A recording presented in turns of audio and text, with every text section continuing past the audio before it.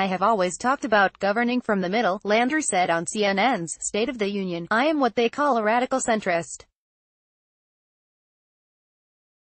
There are not many of us left anymore.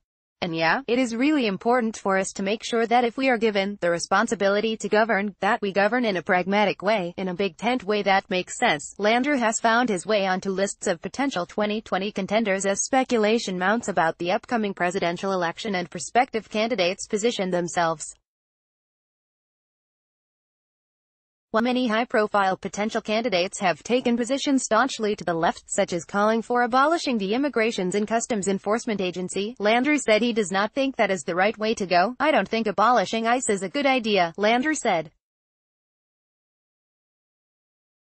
Primarily because when police departments get out of the way, do the wrong thing or govern in the wrong way, you don't say get rid of the police department, you reform the police department. Landrieu said he believes at the same time that Congress should pass a comprehensive immigration system overhaul and called the practice of separating families at the border a cruel thing. The former mayor repeatedly said he was not a candidate for president and did not yet plan to run in 2020, but he predicted family fight among Democrats as they seek to limit President Donald Trump to one term.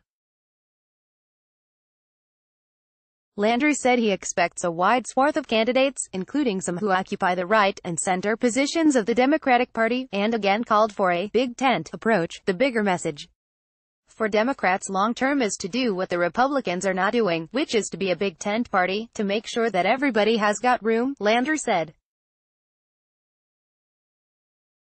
Asked about the momentum among self-described progressives and left-wing voices, Landrieu said the party would be misguided to quell that energy, but that Democrats should forge the energy toward pragmatic governance.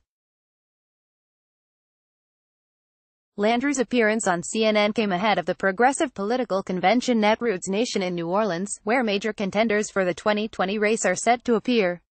Asked about what it might mean that he was not scheduled to be at the event in his hometown, Landrieu said he had not been invited, but he did not think that was a sign of anything plus or minus.